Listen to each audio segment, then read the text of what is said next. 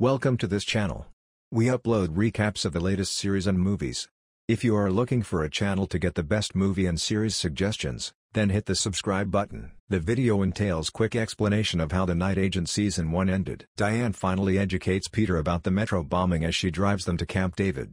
The fact that she didn't get involved until after the fact, covering it up while claiming to be protecting Travers and the nation, is more concerning. She also says that Rose's aunt and uncle were killed following their meeting with Zadar, on the president's directive to look into the bombing.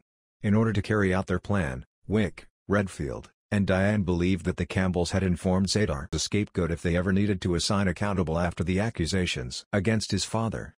The insider with knowledge of the president's security tells Peter, who believes it is Briggs, that the president escaped the initial attack but that the backup plan on Marine One is about to go boom. Peter kills the inside man in the head before the president boards and holds her at gunpoint while attempting to explain the situation to her and her remaining security. Every agent on the premises turns their weapons on him as he begs them to look for the bomb on the chopper. Fortunately, Travers pays attention to Peter and instructs her crew to start the hunt. They locate the explosive, and as it goes off, they quickly leave. Everyone gets by.